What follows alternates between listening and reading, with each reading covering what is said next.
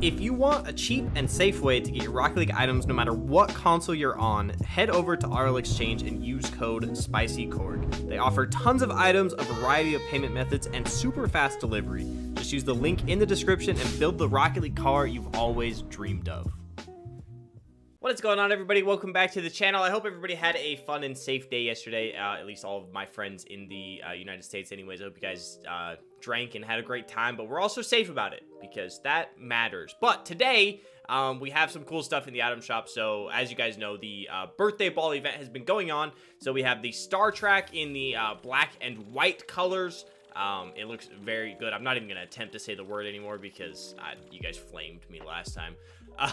But there's all new cars in the car show tab, and there's some pretty funny ones, but the most notable one is the gold Dominus is here. And I don't know if you guys remember when it first came out, there was like an issue with like different colors of gold being on the car.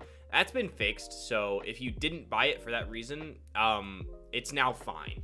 It's all one color, it's all uniform all the way around the car. There's no like different shades of gold. It was very weird when it first came out. I don't know if you guys even remember, but if you are purchasing anything from the car show tab or the item shop in general, feel free to use my creator code. It is code Corg, and it does help support me here on the channel. So we also have the Vulcan in titanium white, which, to be completely honest, I should have been using this car yesterday.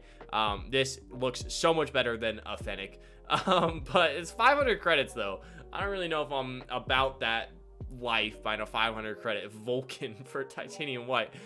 There's also a Jackal in titanium white, which looks very good as well. Big fan of the Jackal. It's a very good feeling car in my opinion. We have the Aftershock in saffron, which is like kind of meh, whatever.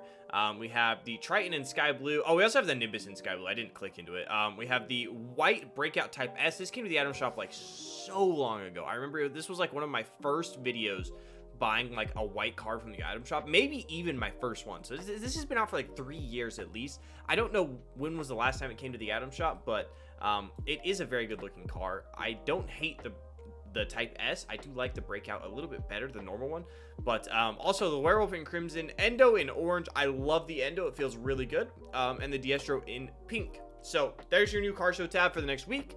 Well, 7 days and 4 hours, probably 7 days and 3 hours by the time you're watching this. But the gold Dominus is back, which is very huge.